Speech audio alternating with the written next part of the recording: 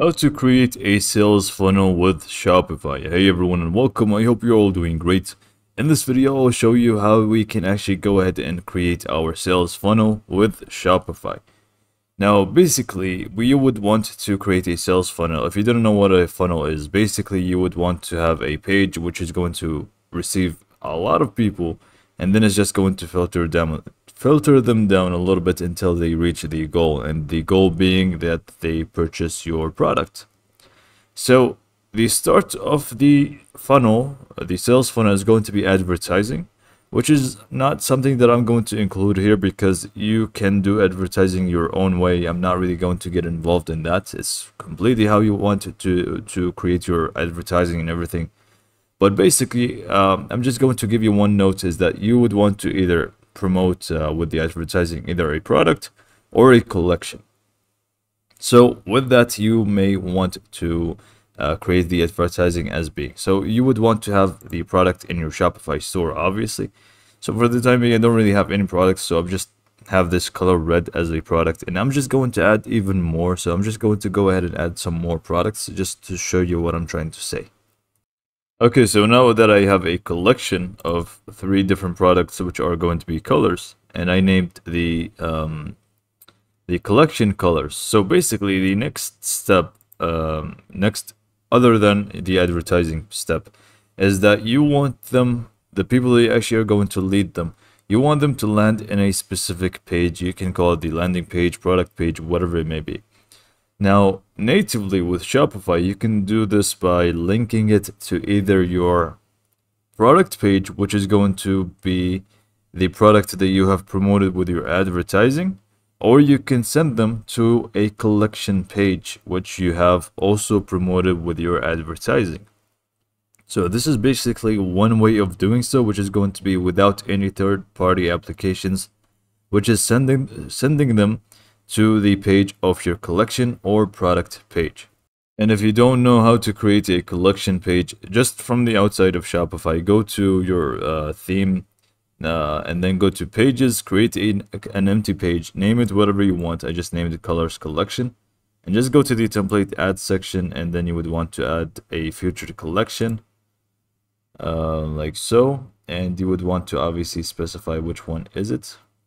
You would want to obviously rename this to color collection. And then we also, if you want to add a description and so on, select collection, add this one right here. And I'm just going to leave it as it is for the time being. So let's say you want to send them to the collections page. This is pretty much how to create it. And you should have also this right here, which is going to be subscribed to our emails. You really need to capture their email. This is going to be a very, very, very specific step when it comes to funnels, that you need to capture their email. This could be by pixels like Facebook or whatever type of pixel you want to use, which is going to capture their emails. So this way you can actually contact them with many different ways, with email marketing, all types of things, that is going to, try to always win them back even if they leave. So if you want to send them to your collection page, you can also do so from here, or you can just send them to a specific product page that you have advertised in your advertisement. It does not really matter which page you want to send them to. It really just depends on what you told them about, whether you talked to them about, and all of those things. Now, do not send them to the home page or any other page in your Shopify store, as that would distract them. You really just want to send them to a page that is going to showcase the things that you already talked about.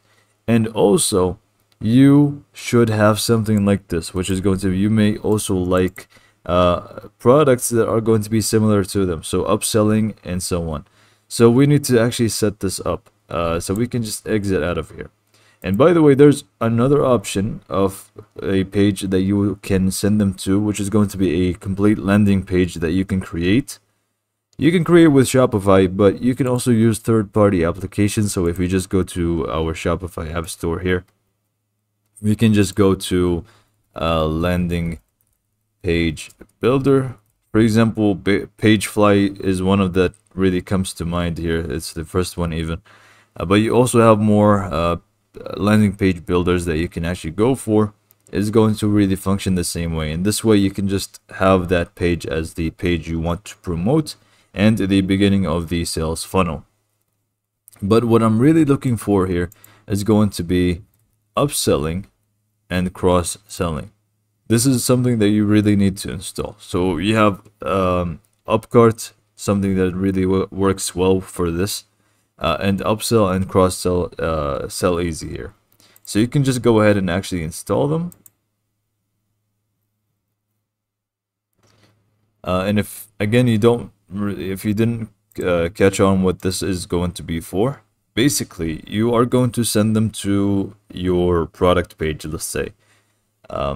Now here's the thing, you want to send them to your product page, that's fine, but you also can showcase other products that have similar style, similar tags, similar whatever it may be, something that the other person could be interested in. This way that, okay, they are going to buy this product that you already advertised, but maybe they can also see something that they like in the upselling and cross-selling. So this is going to really promote your products even more. So you can just go ahead and start your 14-day free trial here, test things out, or maybe even go for a completely different application. It does not really matter. Just go ahead and set up your upselling and cross-selling within your Shopify store. So for the sake of this, I just installed Candy Rack, which also does the same thing, which is upselling and so on. So I've just activated this, so you can actually go ahead and customize this to your liking. Whether it's going to be Candy Rack or any other platform that you will be using, you can actually customize it to your liking and make it make sure that it is actually going to function well. And when it comes to customization here, this is pretty much how it's actually going to look like almost. And you know, it's actually going to be an incisive for people to just, even though they're coming for a specific product, maybe they see something that they are going to like and maybe even add it to their products or to their cart. But just make sure that the products that you are upselling and so on, cross-selling and so on, are not completely different. So for example, the first product is going to be for pets and so on. Make sure that the other product that you're recommending is not shirts or something completely different or out of this world. Just make sure that it's something that is related to the topic of the first product that you were selling. And this is pretty much what you need to set up, and the obvious page that you want them to land to when they actually begin, with also the pixel. So now we just talked about the 3 things that we need. It's not necessarily a pixel. Just try to capture their emails. Just think creatively on how to do so. Maybe it's going to be a discount code.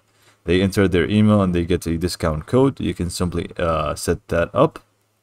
So that's number 1, which is going to be the page, whether it's going to be product page, collection page, or landing page.